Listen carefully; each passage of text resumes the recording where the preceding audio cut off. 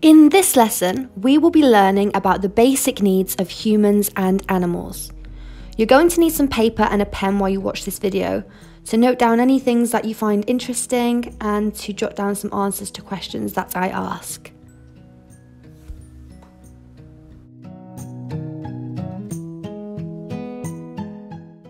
I want you to imagine that you have been chosen to lead a mission into space. You're going to be alone for 2 weeks while you rocket towards the moon. What do you need to take with you to keep yourself happy and healthy? Pause and think of 3 things that you would like to take with you.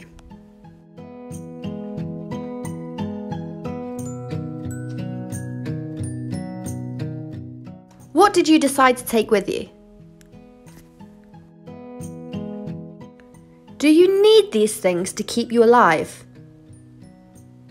What do humans need to stay alive? There are many things that humans like to have to make their lives more enjoyable or more comfortable. But there are only a few things that we really need. Do you know what they are? Write them or draw a picture of them now if you think you know.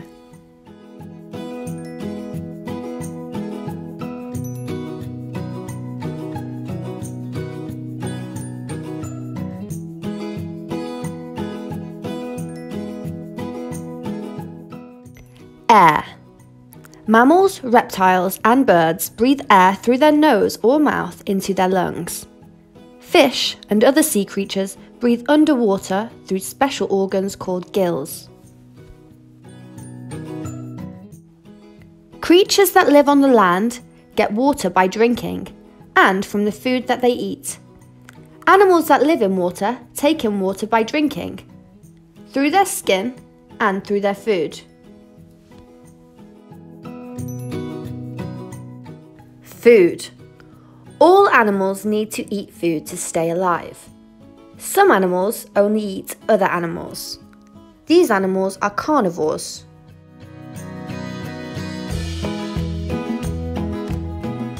Some animals eat only plants. These animals are herbivores. And some animals eat animals and plants. These animals are omnivores.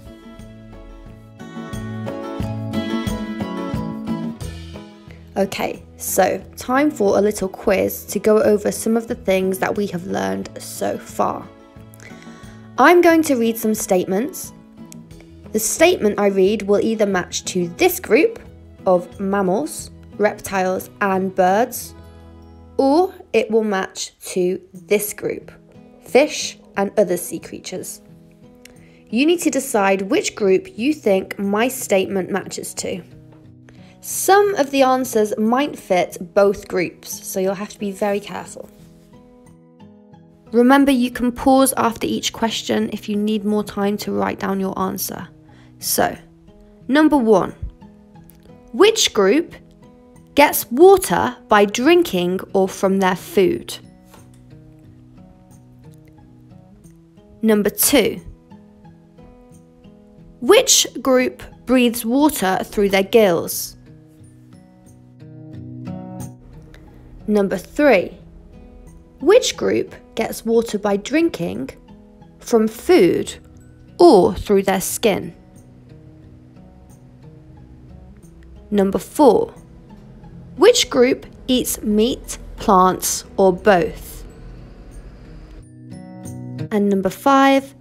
Which group breathes air into their lungs? Okay, so I'm going to take you through the answers now so you can mark this yourself. Number 1, who gets water by drinking or from food? That is mammals, reptiles and birds. Number 2, who breathes water through gills? That should be fish and other sea creatures. Number 3, who gets water by drinking from food or through skin? That is fish and other sea creatures. Number 4, who eats meat, plants or both? Now this can go into either group and it should be for both of them. And number 5, who breathes air into their lungs? That is mammals, reptiles and birds. In the next part of this lesson, we are going to be thinking about caring for animals. So animals in nature have what's called a habitat. This habitat provides them with everything they need. The squirrel lives in a hole in an oak tree. The oak tree gives it shelter. The squirrel eats the acorns from the oak tree. It drinks water from ponds and puddles. The squirrel takes care of itself because the habitat provides everything that it needs. When animals are cared for by humans, they are no longer in their natural habitat. We are then responsible for looking after the animals in our care, as they cannot look after themselves. We keep animals as pets. We keep some animals on farms. And some animals are kept in zoos. All of these animals need to be cared for in different ways to make sure that they have a happy and healthy life. Can you think of anything else that these animals might need? What about other animals in our care?